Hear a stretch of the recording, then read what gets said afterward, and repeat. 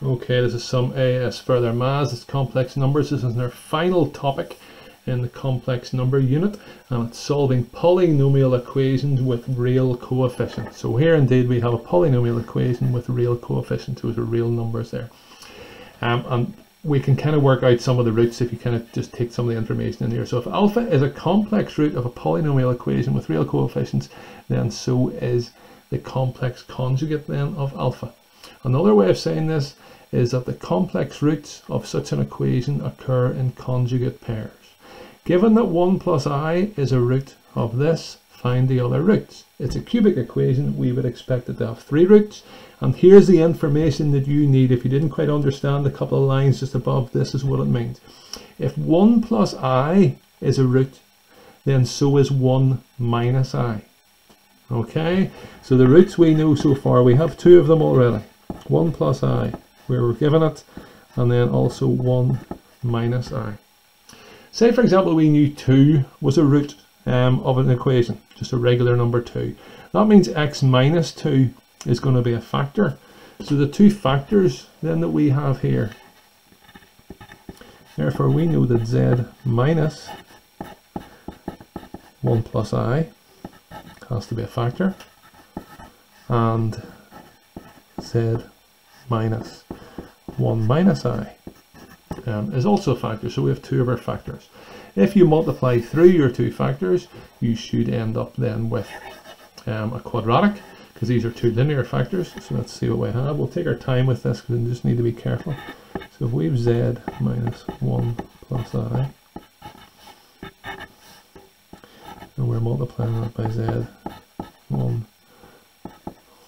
minus I, first times first, z squared, outer minus z upon 1 minus I, inner minus z upon 1 plus I, and then the 2 last, the minus was turned into a plus, 1 plus I, 1 minus I. Yeah, let's sort of tidy this up then. That's going to give me z squared minus z plus zi, multiplying out this bracket, minus z minus zi. And here then we have another fold to do. So plus 1 times 1 is plus 1. Then you've got a minus I plus I, so they're going to cancel each out. And then I times minus I times I is a square. I times I gives you minus 1. Remember, I is the square root of minus 1. And then change the sign. So then just end with a plus 1. So what do we have? That cancels and that cancels. That gives us a 2 and a minus 2z. So this actually just then gives us a real quadratic equation.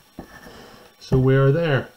It's a cubic, so it should have 3 factors. These are 2 of the roots. These means these are 2 of the factors. We've multiplied them together and we've got a quadratic.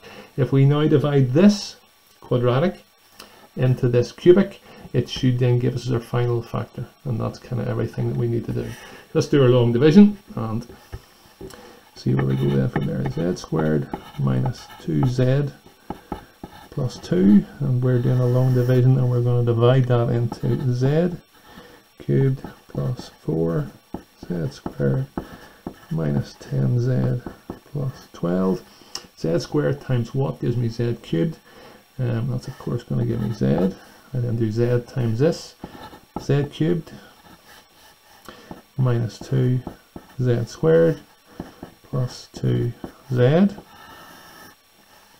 Subtracting these in, you obviously get 0. 4 minus minus 2 gives me 6 z squared minus 12 z, bringing down then the plus 12. Z squared into 6z squared, so z squared times what gives me 6z squared. So that's plus 6, and hopefully that's us done. We need to check we do get 0 here, although if we mess up somewhere between this here, now by the 6 z squared minus 12z plus 12. So good news, everything cancels out then and gives us 0. If you don't get a 0 there, it's not a factor, you've done something wrong. So we can rewrite our original p of z then as z plus 6 z squared minus 2z plus 2. And what do we have to do? So the equation, the other roots are, what does it say? Given one, find the other roots. So our roots are then 1 minus I, and then the other one is minus 6 because z plus 6 is a factor. That's us.